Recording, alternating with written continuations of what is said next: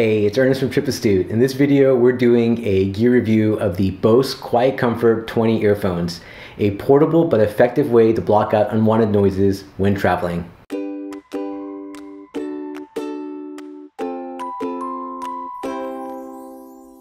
A few months ago, I did a video on how to sleep on a plane. In that video, I mentioned that I didn't use noise-canceling headphones since I felt like they were uncomfortable to wear. I had a cheaper pair of noise-canceling headphones about 10 years ago that I bought for my work travel, and it ended up gathering dust since I didn't like them. Not only were they uncomfortable and ineffective at blocking noise, but they also took up a lot of room in my bag. Fast forward to my birthday this year, and I got a pair of Bose QuietComfort 20 earphones. These are the earphone or earbud version of Bose's popular QuietComfort headphones.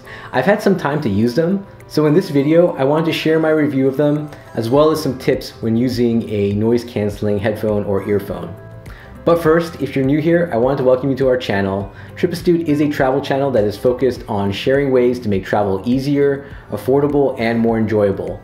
Traveling can be stressful and expensive, so we're looking for ways to help you maximize your experience through travel tips, points and miles, and innovative gear.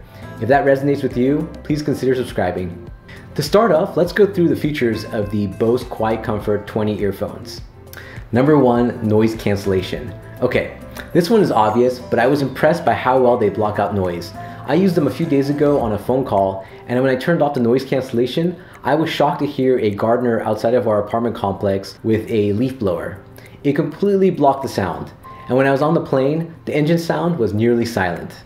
I didn't have the ability to test it against a pair of Bose noise-canceling headphones, but I would expect it to be a little less effective than the larger headphones that cover your ears, though it's a trade-off that I'm willing to make in favor of portability.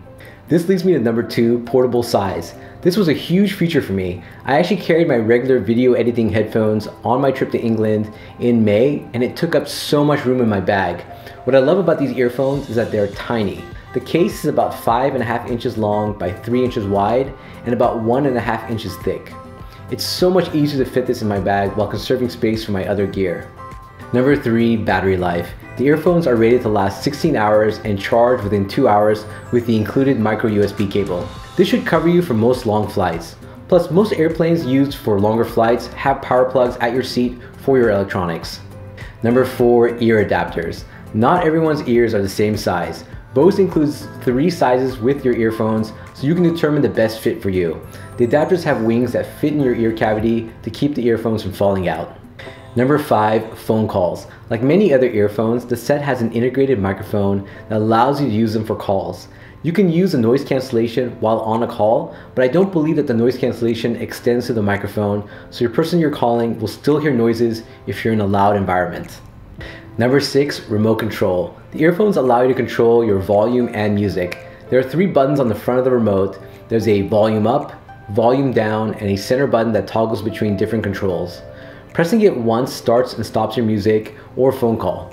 If you double click it, it skips forward. If you triple click it, it skips backwards.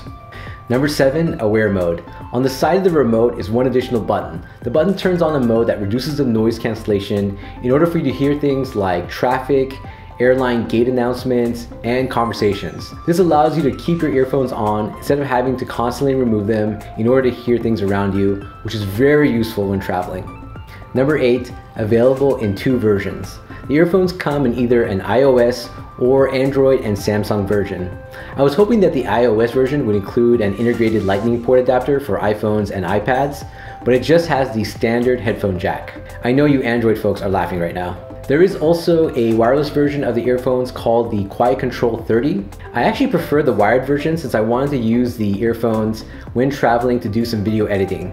What I found is that there's a slight lag when using wireless headphones and earphones. Also, I wanted to be able to plug into the in-flight entertainment systems, and in order to do that, I had to use a wired set. Overall, I really like these earphones, and I'm curious to see how they perform when traveling on a long flight. Maybe they'll even help me fall asleep on the plane. Well, we'll see what happens on my next long trip. Most of all, I really like that they take up so little room in my carry-on bag. I've been struggling lately with all the gear that we're carrying, so any reduction in weight is a move in the right direction. The earphones cost $250, so they are pricey. It's definitely an investment, but if you're looking for an alternative to the bulky noise-canceling headphones that you see most people using, these might be a great fit for you. Lastly, I want to share some tips if you decide to get noise canceling earphones or headphones. Number one, adapters for iOS users. If you opt to get a wired version and you're an iOS user, make sure you bring along a lightning port adapter. On our last trip to Zion National Park, I forgot to pack one, so I couldn't use it with my phone on our short flight. I was pretty disappointed. And yeah, I know you Android users are shaking your head and smiling right now. Number two, sharing earphones. There have been a few times in the past where Fiona and I have shared earphones, especially when we've forgotten to bring an extra pair. We found out that this does not work well with noise canceling earphones. I don't know what it is, but having the noise cancellation in just one ear was really disorienting. Instead, I would recommend using a splitter and two earphones or headphones if possible. You can get splitters for very cheap off Amazon.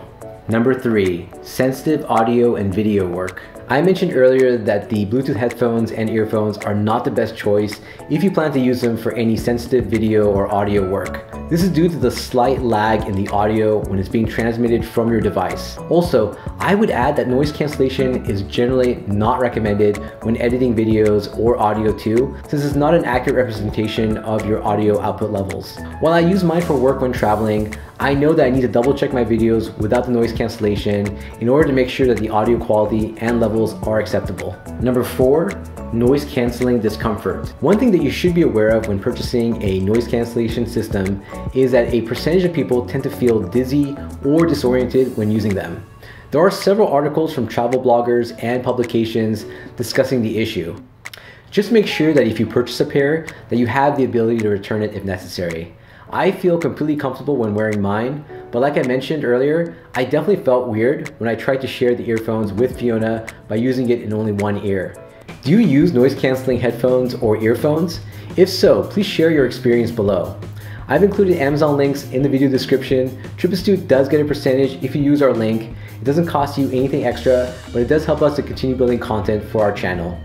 If you enjoyed this video or found it useful, please give us a thumbs up and consider sharing our video with others who might benefit from our content.